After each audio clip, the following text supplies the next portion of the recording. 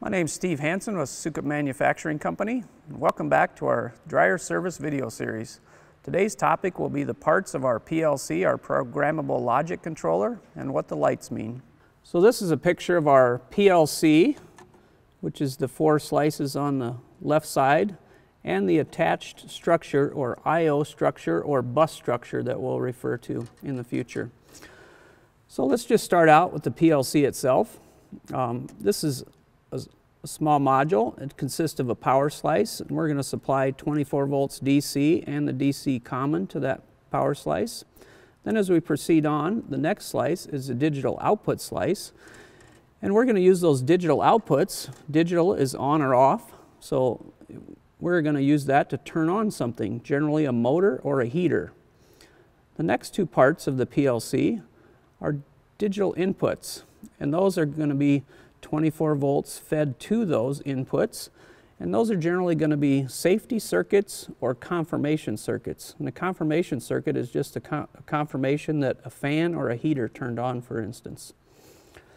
So this PLC stores the program, and if you had a small machine, you could turn things on with your digital output, and you could monitor things with digital inputs.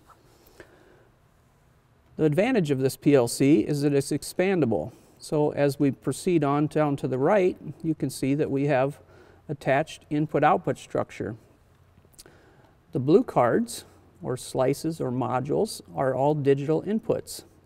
So if we started at the PLC itself, we have digital input 1, digital input 2, and then they just keep counting up as we add input-output structure. Likewise, the PLC has a digital output to turn on motors and heaters, for instance. As we add more motors and heaters, fans, we just add additional digital outputs.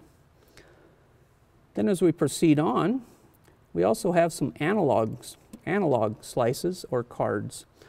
The green ones are analog inputs. So once again, those are values that are changing. So the changing values we're going to be monitoring or wanting inputs are temperature and moisture values. For instance, we'll be monitoring the plenum temperature that you set for your dryer.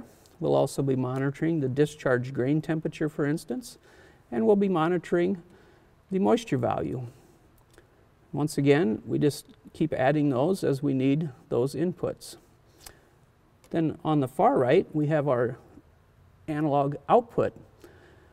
Those basically are going to be 2 things that we're going to control with that. One is the electronic mod valve to control your plenum temperature. We're going to give it more or less gas to maintain your set temperature. And we're also going to vary the unload speed to control the drying process. So we're going to send an analog signal to your meter roll motor to vary the discharge rate. So as you can see, we just add input-output structure as needed, and just remember, digital inputs, safety circuits, confirmation circuits. Digital outputs, we're turning on fans and heaters or unload motors, for instance.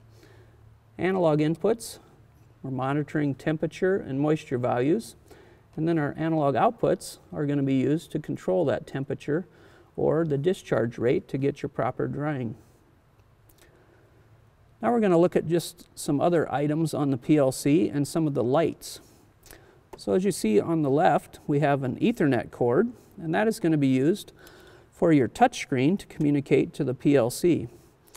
There's going to be some lights at that port that you'll be interested in on future videos, and there's a green link light that means that the Ethernet cable is connected on both ends, and then there's an orange blinking light that is an activity light, and that simply indicates that we've got communication happening between the touchscreen and the PLC.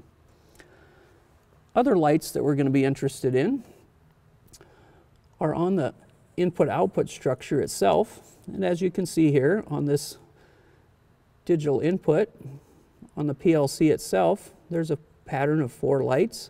Those lights correspond with the circuits below. So the top left corresponds to that circuit, bottom left to that circuit, top right, bottom right, corresponding circuits. Those same indicator lights are on the rest of your attached structure, they just happen to be in a staggered pattern, but the corresponding light corresponds to those circuits. So if the light is on a digital input, that means we have our 24-volt signal coming back to those. If it's not, we don't have that signal there. Likewise, on the output slices, if the light is lit up, we are sending an output, 24 volts out on those corresponding circuits. The other lights we're interested in on the PLC, the top right of our first power slice is an FR light. In the little tiny letters it says FR on there. And just remember that that light has to do with the program. So as long as that light is on and solid, it means there's a program on the PLC and that program's running. The next light we're kind of interested in is the ready light. And that ready light has to do with the bus structure, which remember is the PLC and everything attached to it. So as long as the bus structure is good, that ready light should be lit solid also. Other lights we're interested in on the PLC are diagnostic lights, and you'll see that at the top of some of these modules or slices. We're going to use those only if you have trouble with your PLC, in which case they will be blinking, and we will cover that in a future video. But just for your information, every one of these doesn't have a diagnostic light. It has a light for every module or individual slice. If we know we're going to have 16 digital inputs, for instance, we can buy a module that has 4 digital input slices. So that module has a diagnostic light. Likewise, the next one, we have a 4-wide slice, and it has a diagnostic light at the top.